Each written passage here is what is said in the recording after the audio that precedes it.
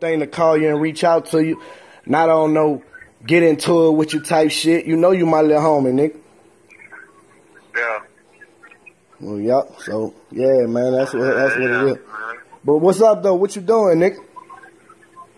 Shit, I ain't doing nothing. I'm up here in New York and shit, recording it.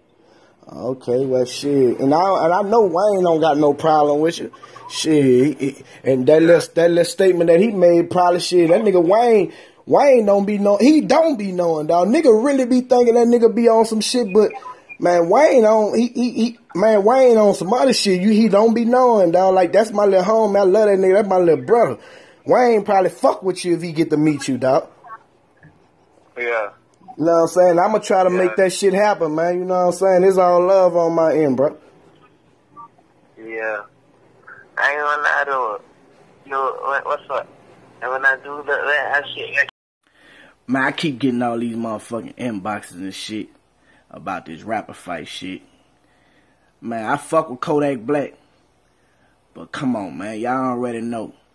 Ain't no nigga fucking with Wayne when it come to this motherfucking pin game. You know what I'm saying? Ain't no nigga fucking with Wayne. You know what I'm saying? And this shit been going on since we were young niggas, dawg. Like Wayne always was the type of nigga, when a nigga was drugging and thugging, Wayne was focused. You know what I'm saying? That nigga, his pin game been stupid since I met him. You know what I'm saying? I met him because that nigga was one of the greatest young niggas in New Orleans, you know? So, you know, with that being said, Kodak my little homie, Wayne my little brother.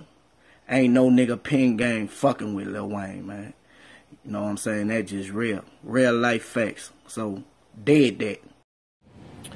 Then on top of that, I know I say the nigga pin game stupid.